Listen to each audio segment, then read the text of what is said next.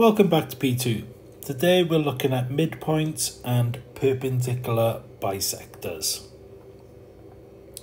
So first, if we're thinking of a midpoint, we're thinking of the midpoint between two coordinates or a line segment. Now if you're not sure what a line segment is, it is simply just part of a line. So this would be a line segment, just a section of line. And if I think of two coordinates, let's call them A and B. So this is my line segment AB. It's just a line between A and B.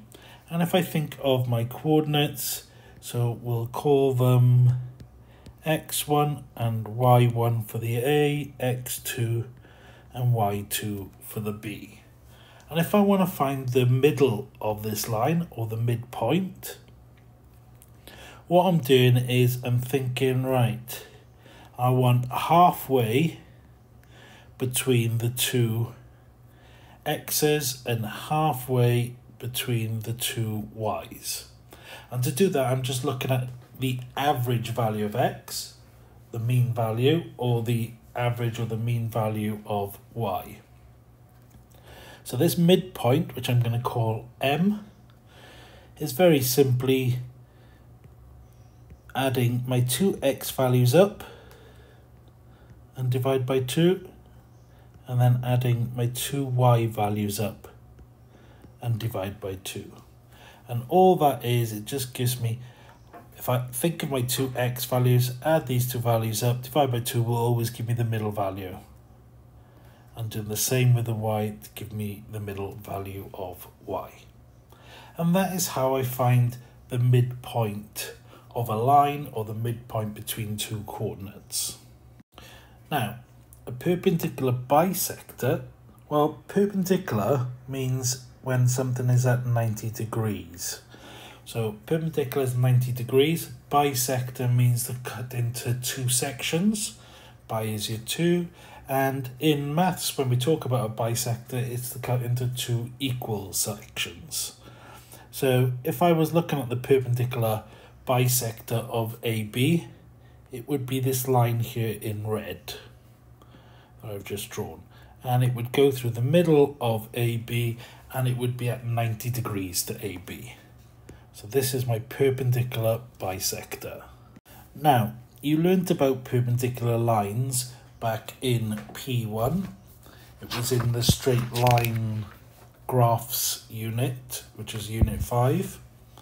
And if you remember there, when you found the gradient, so the gradient of a line would be the difference in y values divided by the difference in x values. And then the gradient of the perpendicular line would be 1 over that gradient, and change your sign.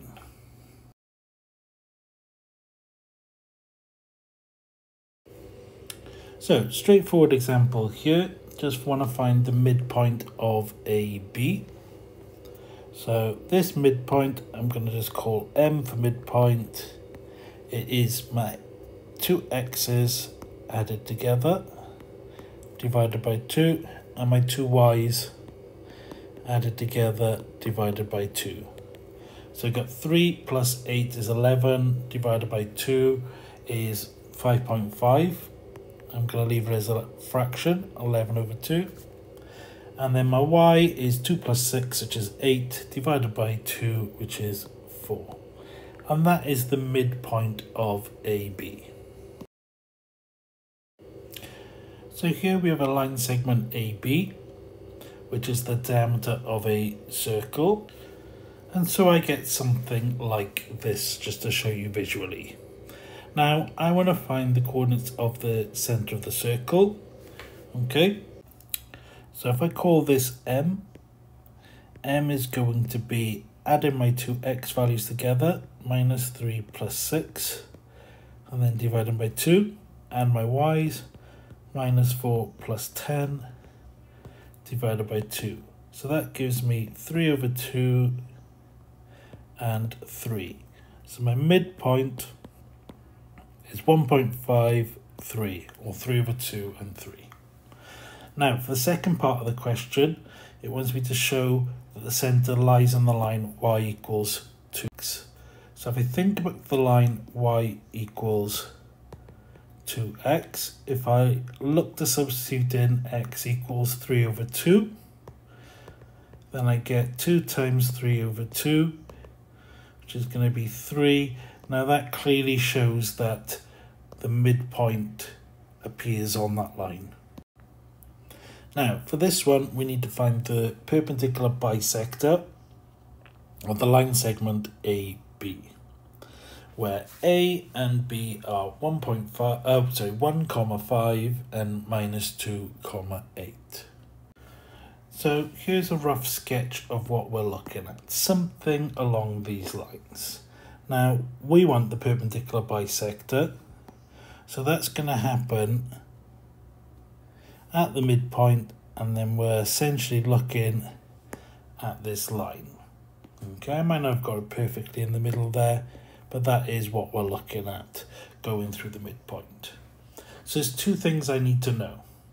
I need to know what M is, the middle of AB, and I need to know what the gradient of the red line is, and to get that I'll need the gradient of the black line, the original.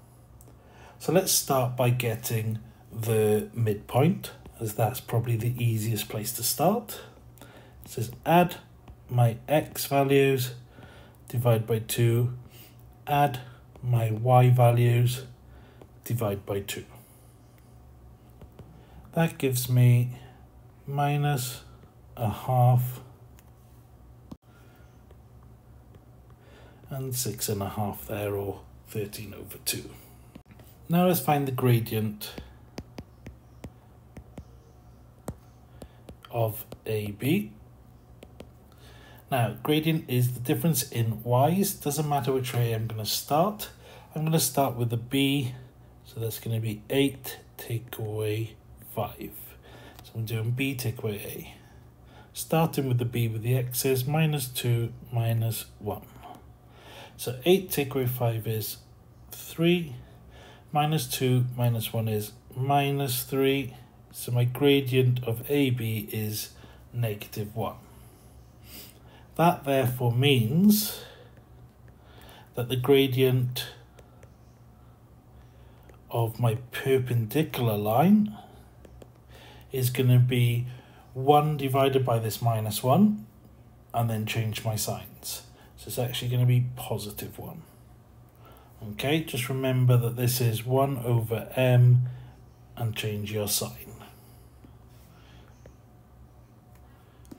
Now I know the midpoint and I know the gradient, I can use the formula from P1, so y minus y1 equals m x minus x1. So y minus 13 over 2 equals 1 lots of x minus a half. So that's going to give me y minus 13 over 2 equals x plus a half. Now, those who've watched my videos before will know that when we're dealing with fractions, this is when I like to put it in the form of ax plus by plus c equals 0, as that's often the preferred form when you're dealing with fractions.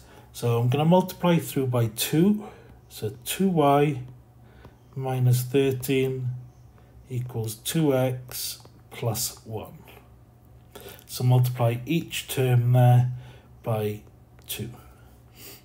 Now I want to get them on the side where x is positive. So we get 2x minus 2y, and then I'm adding the 13, so that gives me plus 14. However, now having looked at this, I can quite clearly see that I've got all even numbers. So actually the multiplying by 2 was almost a silly thing to do in this case, because of the halves were going to sort themselves out. So actually I'm going to take a couple of steps back here, and I'm actually just going to keep it in the form of y equals mx plus c. Because actually if I add 13 over 2 to 1/2, it's going to give me 14 over 2, which is 7. So y equals x plus 7. So that's far simpler. Okay, so it's not always, even with myself, I can sometimes not spot things instantly. But, you should be able to adjust your thinking as you go through a question. I'm going to give you a few to try yourself, and as always, I will go through the answers at the end of the video.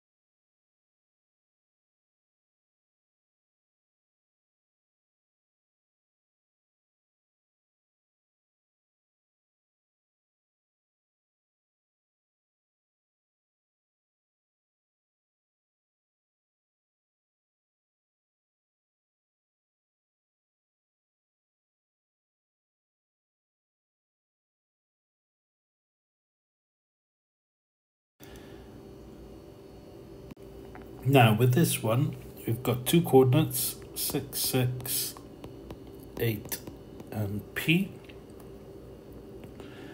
What we know is that the perpendicular bisector of AB has this equation, so we have this gradient. So if the gradient of the perpendicular bisector is 2, the gradient of the line AB is going to be -1/2. So difference in y's is going to be P minus 6 over difference in x's, 8 minus 6, and that's going to be equal to -1/2. So P minus 6 over 2 equals -1/2. Multiply by 2, so P minus 6 equals -1. Add my 6, so P equals 5. So that's my first point done there. So I now know the coordinates of B is 8, 5. Now that should make it quite straightforward now to be able to find C. All we need to do is find the midpoint of A and B. And once we've found the midpoint, we just substitute it into the y equals 2x plus C. So this midpoint now is add my x's divided by 2, add my y's divided by 2. So 6 plus 8 is 14, over 2 is 7, and then we got 11 over 2, which I'll leave as a fraction. So substituting this in, y equals 2x plus c. So y is 11 over 2 when x is 7. So we get 11 over 2 equals 14 plus c. So c is going to be 11 over 2 minus 14, which is minus 17 over 2. And that's it. That's all there is to it. Okay. Often in questions, I should point out that when I ask you to find values, it's often easier to find them in the order in which they are written. Hope you enjoyed today's video.